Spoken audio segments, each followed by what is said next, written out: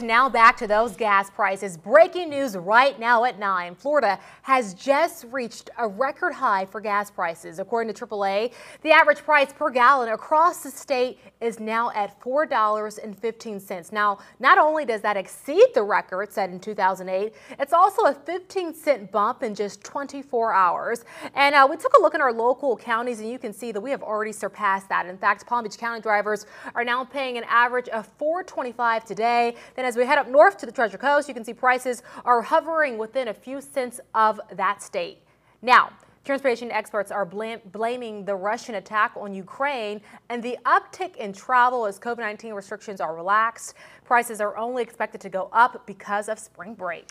And this comes as the Associated Press is reporting this morning that President Joe Biden plans to ban Russian oil imports. The move would follow pleas by Ukrainian President Volodymyr Zelensky to the U.S. and other Western officials to cut off those Russian imports. Biden is expected to make the announcement as soon as this morning. In fact, he's expected to speak at 10:45.